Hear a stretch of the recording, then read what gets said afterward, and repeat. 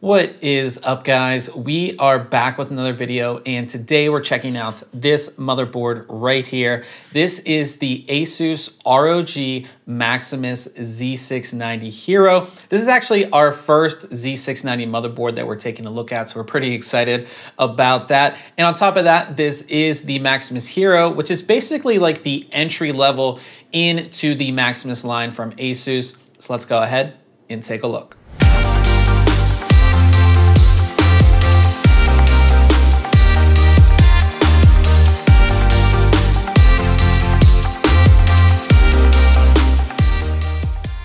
So to start things off, let's talk about accessories. Of course, we know ROG Maximus boards come with a ton of accessories. And the one that I wanted to talk about is the Hyper M.2 card. So this is a full-size expansion card that of course you would plug into one of the PCI Express slots.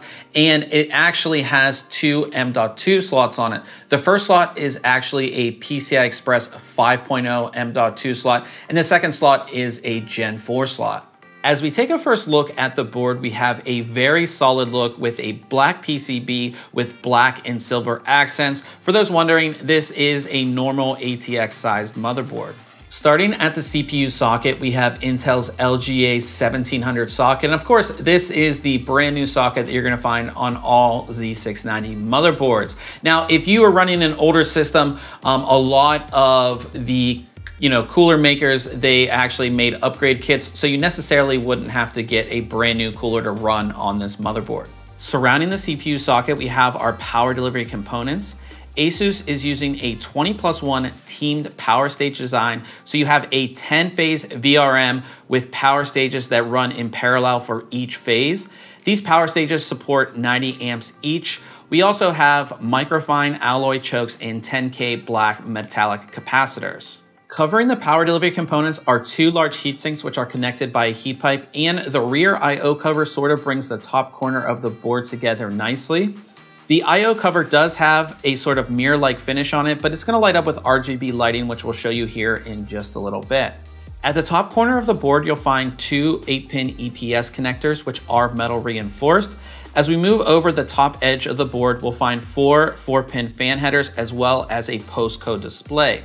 The headers are as follows. You have CPU fan, optional CPU fan, AIO pump, and channel fan. The channel fan headers on this board do support ASUS Hydro Node.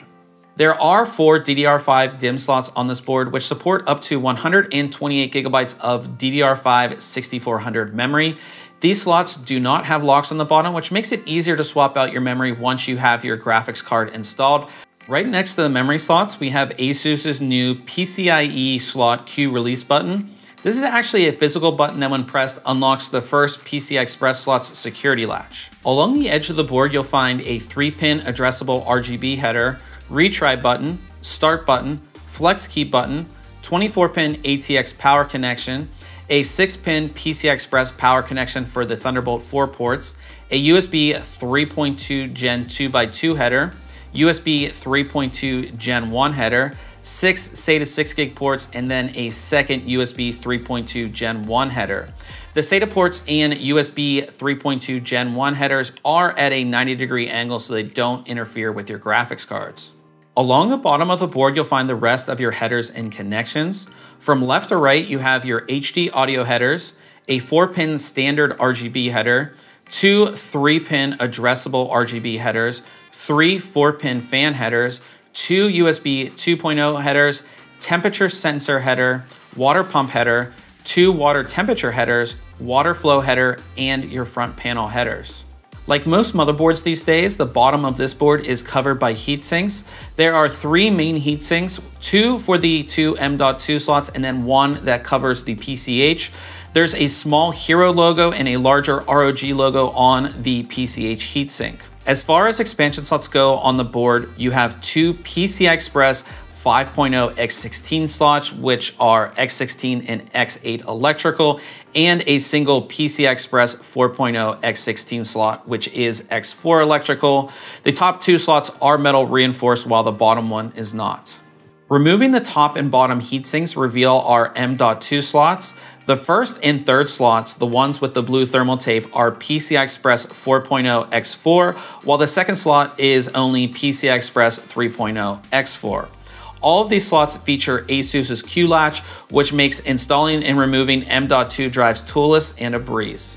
Coming over to the rear I/O, we have an integrated I/O shield that is all black. As far as buttons and connections go, from left to right, we have a clear CMOS button, BIOS flashback button, HDMI, 2 USB 2.0 ports, 2 Thunderbolt 4 ports, 2.5 gig LAN, 7 USB 3.2 Gen 2 ports, 6 are Type A and 1 is Type C, your Wi-Fi antenna connections, and your audio connections. When it comes to RGB lighting, I think ASUS has definitely toned things down with this board. The only thing that lights up is the rear I/O cover, and ASUS is calling this their Polymo lighting. Basically, it switches between saying ROG and Hero with the ROG logo.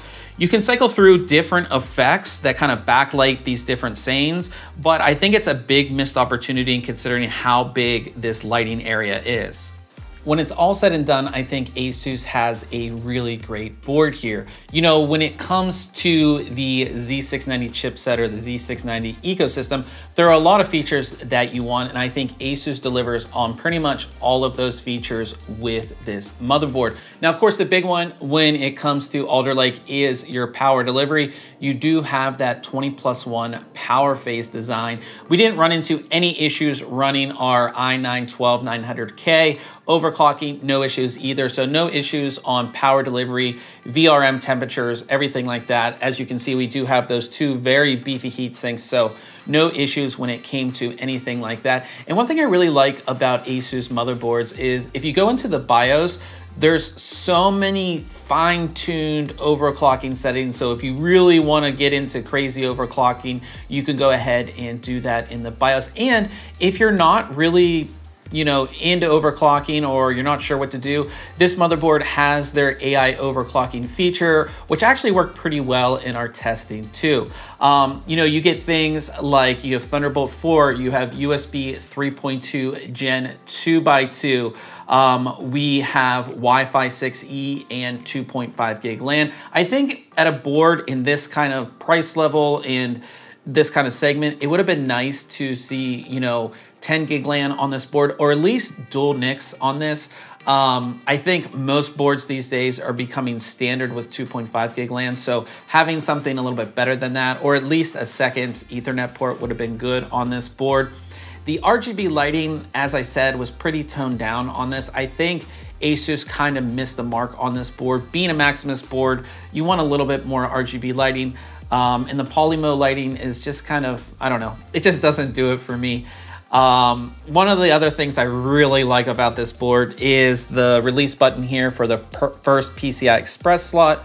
That is just awesome because a lot of times these M.2 heatsinks really get in the way, and having that button to release your graphics card just saves you so much trouble of either trying to get a little screwdriver down in there to press the release button or having to remove an M.2 heatsink. So I like that. Of course, we have DDR5 support, and we have PCI Express 5.0 M.2 support with the external card. Now the external card is nice. I like that ASUS sort of has future-proofed this board with that external card, because a lot of these Z690 motherboards aren't going to come with Gen 5 NVMe slots. So it's nice to have that, but it's a little weird because technically that card should support 2 Gen 5 slots, but only has 1 on it. And if you want to run both slots, you have to go into the BIOS, and it's a little hard to find. But it is nice that kind of out of the box, this board does support up to 4 M.2 drives, so you have all of that. And then you of course have the ASUS features like the ASUS Hydro node on some of the fan headers. You have your water pump headers. You have all that kind of stuff on this board. And of course, as I said, the AI overclocking. Now, with Alder Lake, it is going to be a little bit more expensive. And with you know, chip shortage and all that kind of stuff, prices are all over the place. But I would expect to probably spend between $650 and $700 for that board, which is a lot. But if you are investing in an Alder Lake system, this is gonna be a board that's gonna last you a very long time. And like I said, with a lot of the stuff, it's gonna be very future-proof as well. So if you have any questions about this board, go ahead and leave it in the comment section below. And if you enjoyed this video, I would appreciate it if you hit the thumbs up. We'll see you guys in the next video.